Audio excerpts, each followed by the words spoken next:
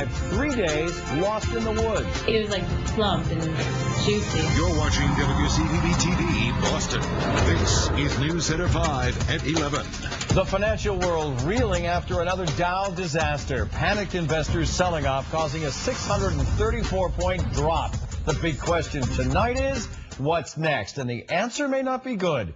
Markets in Asia, Australia, New Zealand, all opening to sharp drops tonight. And all of this in reaction to the lowering of the U.S. debt rating. Our Mary Saladin is live in the financial district tonight. Mary, is there any reason to think that Wall Street can turn this around?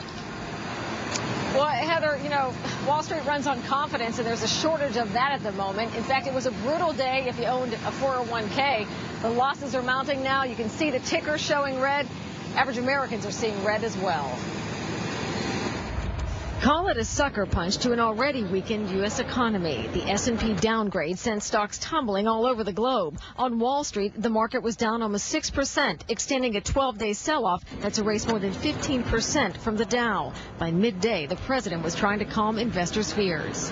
Warren Buffett, who knows a thing or two about good investments, said if there were a quadruple A rating, I'd give the United States that. But the cumulative damage was done. More than $2 trillion in stock market wealth wiped out. The average investor saw some $16,500 erased from their 401k statements. I think the most likely scenario is that we continue to chug along or muddle along in this economy rather than fall into a double-dip recession. But that provides a little solace for the millions that are still not only unemployed but have been unemployed for several years now. Standard & Poor's also downgraded mortgage giants Fannie Mae and Freddie Mac today, a move likely to raise mortgage rates and damage an already fragile housing market. This from the agency that missed the Enron crisis, giving that failed company high ratings until the day it went bankrupt, that gave a AAA rating to toxic waste mortgages and gave an A rating for Lehman Brothers just before the investment bank went under.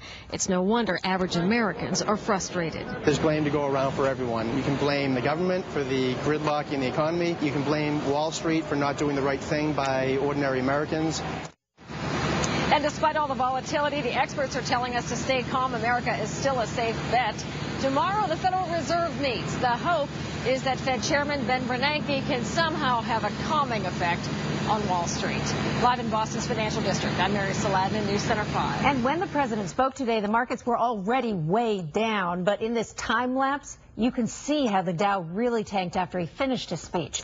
Investors did not seem comforted by the president's statement that Washington needs more common sense and compromise to control the debt. It is confusing, very confusing for most of us. So we took some of your most pressing questions to our financial expert, Dana Levitt. Listen.